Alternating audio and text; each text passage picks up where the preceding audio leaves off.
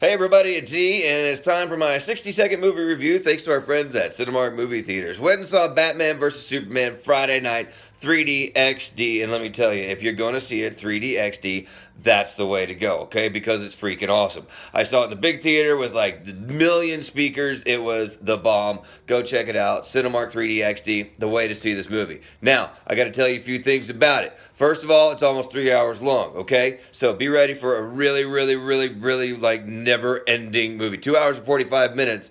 Really long movie. So if you're going to take the kids, and the kids will love it, just make sure they're old enough to last 3 hours for this movie. Number two, it's stupid. It's really stupid. It's stupid, okay? There's a lot of dream sequences. There's a lot of stuff that doesn't make any sense unless you've read all the comic books, which most of us have not read any of the comic books because we like to see movies, not read comic books. So if you haven't read those, you may not get it. Also, Jesse Eisenberg kind of sucks as Lex Luthor. Half the time you can't understand a word he's saying because he's just spitting out word salad like Sarah Palin wrapping up a 6-day meth bender.